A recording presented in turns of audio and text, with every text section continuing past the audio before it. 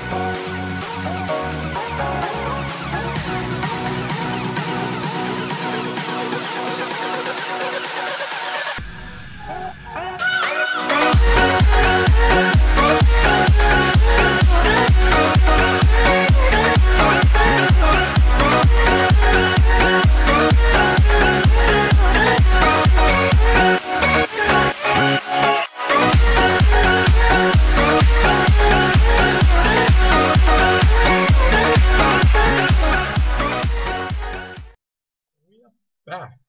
So we have our gelada exhibit right here.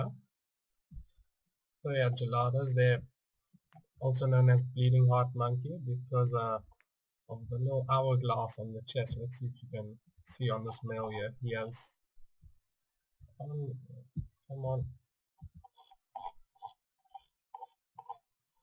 As you can see on his chest, he has a little red-pink patch shaped like an hourglass, where they get the name Bleeding Heart Monkey. So yeah, they mostly terrestrial. They actually the only type of grazing primate that they can eat grass. All other primates can't. And you find them in the highlands of Ethiopia. That's the only place you find these monkeys.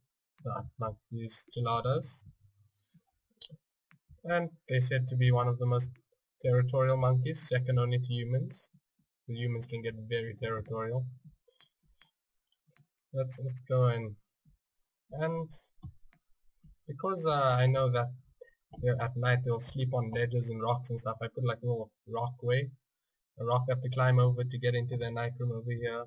I'm scared to go in there. Like I said, they're very territorial. Don't know if they might attack you or what.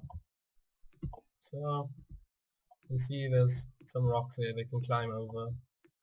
But yeah, I've got our geladas done, so next we've got to do our gorillas, which will probably be in this corner.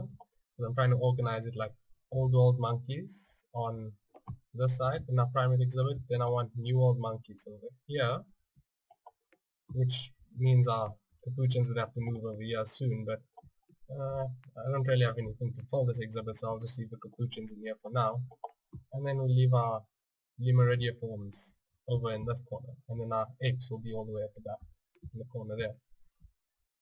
So I'm trying to organize a primate section like that. Yeah, I just realized all our primates are African. Everything except the capuchins. Everything else is African. The lemurs, gorillas, all our monkeys. Maybe we should get some Asian primates in. But anyway, thanks for watching. Hope you enjoyed. I'll see you in the next episode.